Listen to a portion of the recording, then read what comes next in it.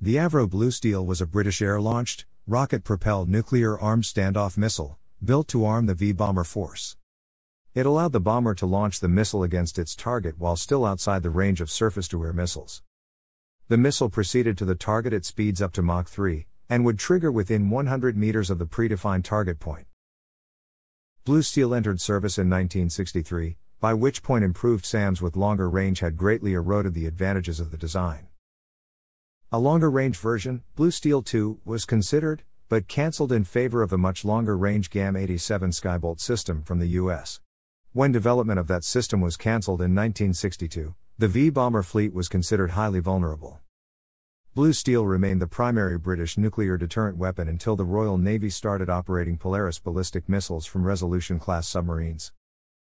Avro Blue Steel nuclear missile at the Midland Air Museum. Avro Blue Steel missile at the Midland Air Museum. Behind the wing of an Avro Vulcan bomber. Rear view of Blue Steel missile at RAF Cosford Aerospace Museum, showing the twin-chamber Stenta rocket motor. Blue Steel was the result of a Ministry of Supply memorandum from November 5, 1954 that predicted that by 1960 Soviet air defenses would make it impossible for V-bombers to attack with nuclear gravity bombs.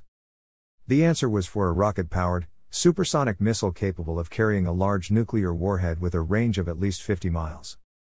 This would keep the bombers out of range of Soviet ground-based defenses installed around the target area, allowing the missile to dash in at high speed. There would have to be a balance between the size of the warhead, the need for it to be carried by any of the three V-bomber types in use, and that it should be able to reach Mach 3.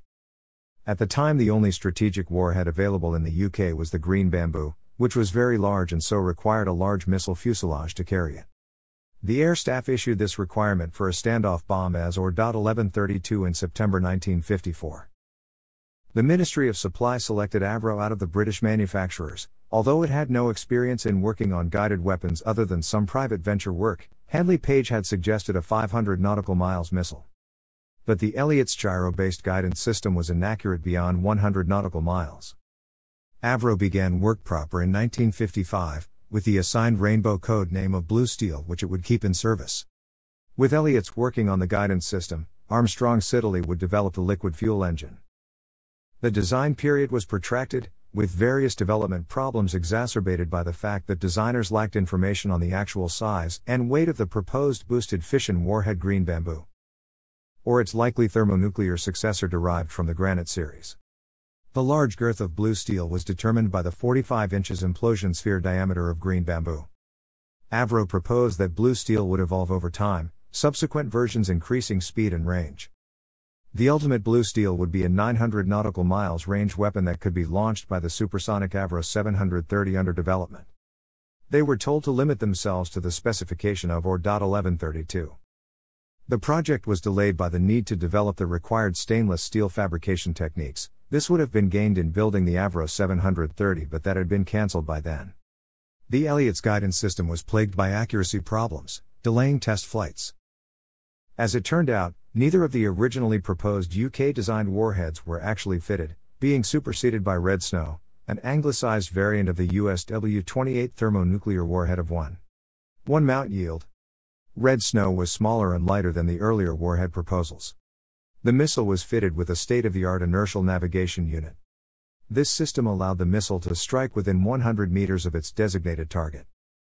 In addition, the pilots of the Avro Vulcan or Handley Page Victor bombers could tie their systems into those of the missile and make use of the guidance system to help plot their own flight plan, since the unit in the missile was more advanced than that in the aircraft. Blue Steel emerged as a pilotless, winged aircraft roughly the size of the experimental Saunders Roe SR.53 Interceptor, with clipped delta wings and small canard foreplanes. It was powered by a two-chamber Armstrong Siddeley Stenta Mark 101 rocket engine, burning a combination of hydrogen peroxide and kerosene. The fuel was a considerable operational problem, because fueling the missile before launch took nearly half an hour, and was quite hazardous. It required the fueling site to be flooded with water, and very early morning preparations because of the heat experienced during Australian summer. Another issue was the very small ground clearance when attached to the Handley Page Victor, and Victor aircrews were especially aware of the dangers when taking off. On launch, the rocket engine's first chamber developing 24,000 lbf thrust would power the missile along a predetermined course to the target at around Mach 1.5. Once close to the target, the second chamber of the engine would accelerate the missile to Mach 3. Over the target the engine would cut out and the missile would free fall before detonating its warhead as an airburst. To speed the trials at Woomera, the test rounds were flown there by Victors and Vulcans in Operation Blue Ranger. The trials began in 1960, about the time the original requirement expected the weapon to be in service. The missiles were prepared at the Weapons Research Establishment near Salisbury, South Australia, and flown to be launched at the Woomera range from RAF Edinburgh. A specialist RAF unit, 4JSTU, was established to carry out preparatory and operational tasks. Blue Steel finally entered service in February 1963, carried by Vulcans and Victors, although its limitations were already apparent. The short range of the missile meant that the V-bombers were still vulnerable to enemy surface-to-air missiles. A replacement for Blue Steel, the Mark II, was planned with increased range and a ramjet engine, but was cancelled in 1960 to minimize delays to the Mk-1. The UK sought to acquire the much longer-ranged United States Air Force GAM-87 Skybolt air-launched ballistic missile, and was greatly frustrated when that weapon was cancelled in late 1962. AEC Mandator Blue Steel tender at Hendon Blue Steel required up to 7 hours of launch preparation, and was highly unreliable. The Royal Air Force estimated in 1963 that half the missiles would fail to fire and would have to be dropped over their targets, contradicting their purpose of serving as standoff weapons. Even as it deployed Blue Steel, a high-altitude weapon, that year the government decided that because of anti-aircraft missiles' increasing effectiveness, V-bombers would have to convert from high-altitude to low-altitude attacks.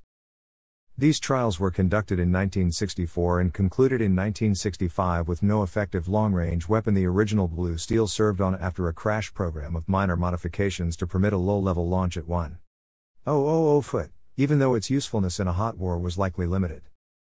A stopgap weapon was quickly produced to extend the life of the V-bomber force in the strategic role until the Polaris missile was deployed.